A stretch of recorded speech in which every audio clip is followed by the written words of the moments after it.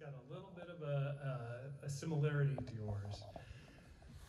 Years ago, when I first moved to Boise, it's more than 10 years ago, I moved to Boise, one of Boise's most interesting properties. It's downtown Boise on the Basque block.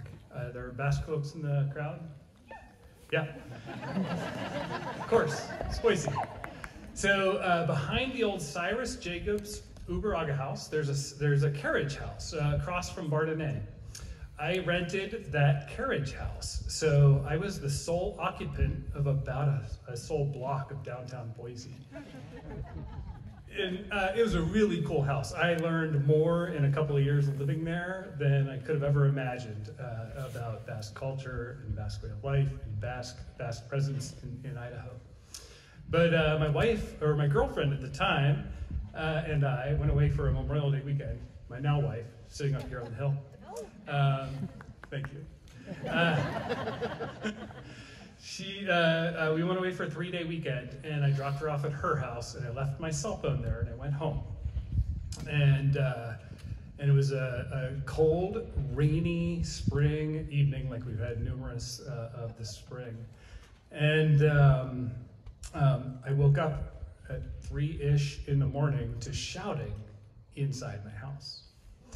You guys can imagine the chill that would go up your spine to hearing when you live alone and you hear shouting inside your house.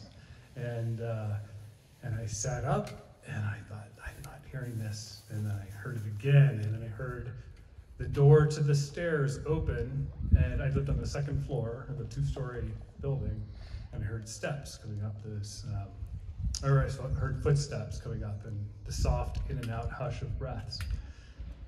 So there was a wolf in the lion's den, or whatever, how do I fit that into the night's theme?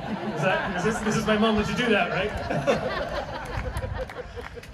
But I was scared, as you might imagine. And, but instinct took over, and I had a guttural push of emotion, and I sprang from the bed, and I ran to the top of the steps, and I peered in to enough to surmise that the person who was coming up those stairs wasn't armed, and I jumped into the stairs and shouted with everything I had, and I forced that person down. I backed him, it was a him, I backed him down the stairs into what was the kitchen, out into the front entryway, out through the front door. I flipped the lock on the front door, and it was he and I out in the rain, door locked, me buck naked, with a total stranger who had just broken into my house. And here's where it gets weird.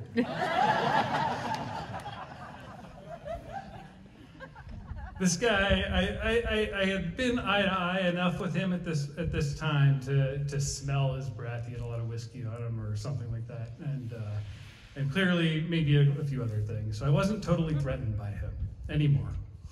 But we were outside together, and I wasn't going to go fish out my Heineke and go back inside and be like, have at it.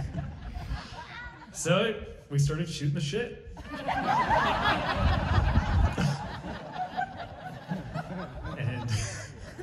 And he wanted to play army games. He wanted me to cover him while he ran through the rain to the next corner of the next building. And he goes, all right, cover me. And so I stood like that. And he ran to the corner of the building. And then he's crouched and he goes, go, go, go. So I ran over next to him. And I sat next to him.